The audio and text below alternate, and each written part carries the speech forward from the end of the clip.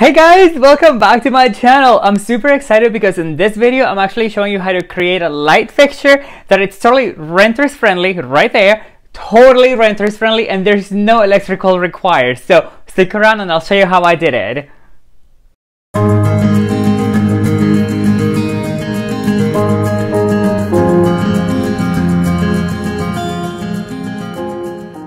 Hey guys, welcome back. Like I said, I'm super excited about this video because I'm showing you how to create a light fixture. You see it right here.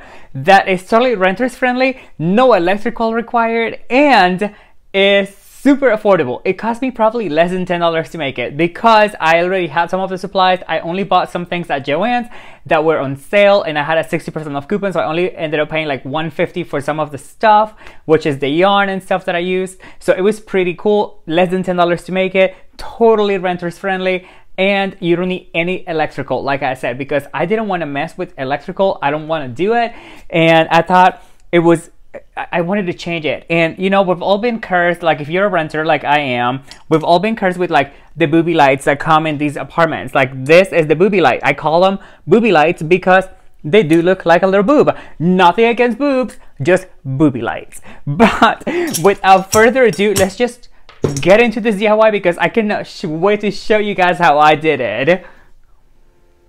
And here are some inspiration photos from Pinterest. For this project, I'm using some yarn, some cardboard, two little hooks, ceiling hooks. I'm using my glue gun, scissors, and a ruler.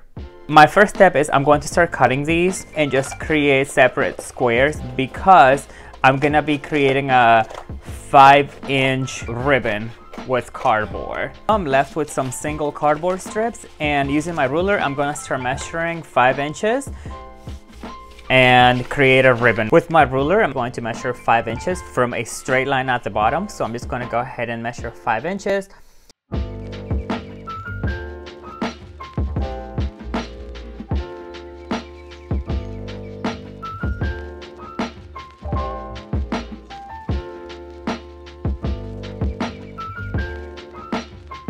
And now I have 6 pieces of cardboard that I'm going to join together using my masking tape that I forgot to include in my supplies earlier, and my glue gun just for a little extra support. Pull out my calculator and do some math, and I hope I remember this correctly, but it's been a while. And I think the result is about 53.4 inches, so about 54 inches that we need to go around. For my first yard, I'm actually going to do 54 inches long.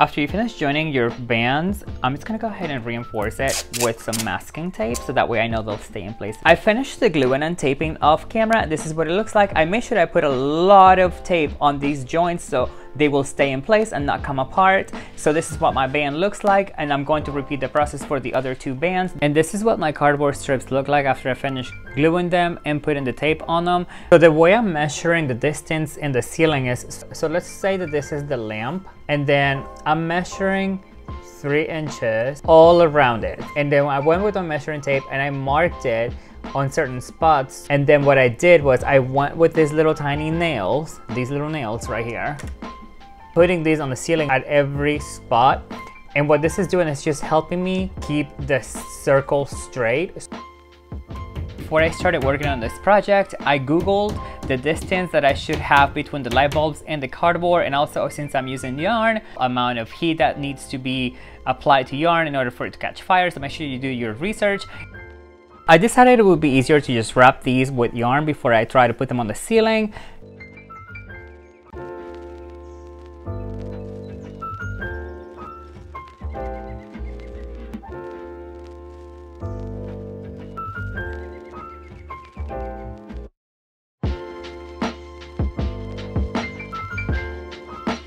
I found it easier just to go ahead and lay the cardboard on the floor and then just move it around the yarn, just because it makes it faster.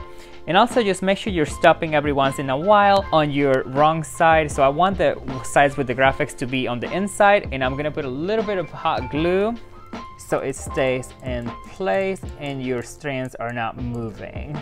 And this is what the strips look like after I finish putting the yarn around them. I love the colors and I love the way they turned out.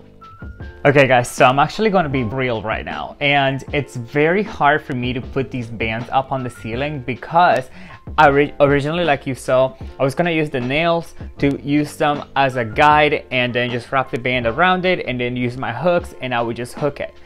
It's not as easy as you think because I can't stretch around the entire circumference with just 2 arms. So I can't hold it in one place while I'm trying to wrap it around. So it's very difficult. So I'm going to do something different, but what I'm going to do is I'm actually going to I'm going to grab the bands and I'm going to create a circle on a poster board, and I'll show you guys what I'm doing. But I'm going to create a circle on the poster board and then glue the bands to the poster board and then cut them so that way they retain the shape and they're not like flimsy and moving around while I'm trying to put them up there. And once I do that, I can put them up there with the hooks. But we're gonna get through it because we're not gonna give up. I'm covering that light. Here I'm measuring 18 inches, which is the diameter of the lamp.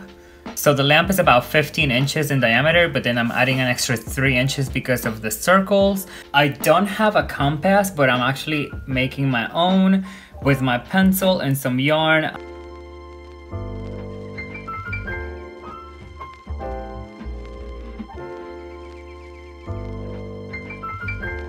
Let's pretend that this is our ceiling.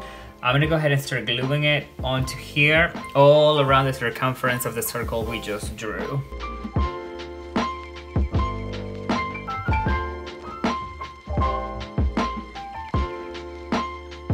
So I got to the end where they overlap and I'm just gonna go ahead and glue them together. I cut out the excess and now using some extra yarn, I'm just gonna go ahead and cover this little section over here that's not covered.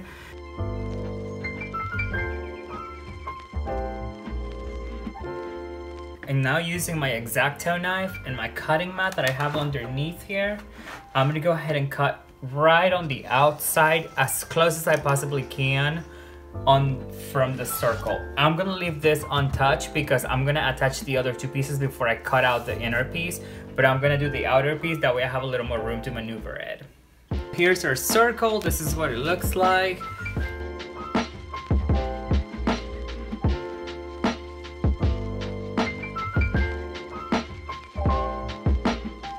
Okay guys, so I just finished putting the second layer on here. Let me show you what it looks like.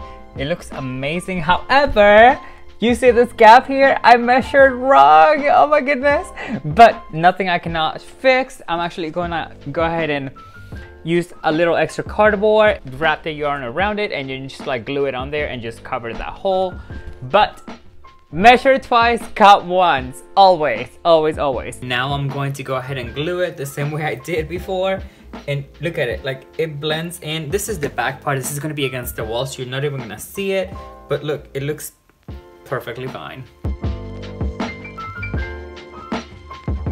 And this is what it looks like once I finish cutting the inside. I'm actually using this little white hooks instead. I took out the nails and I'm just putting the hooks around the lamp, and I'm going to just go ahead and try to hook the actual lamp. And here's what it looks like.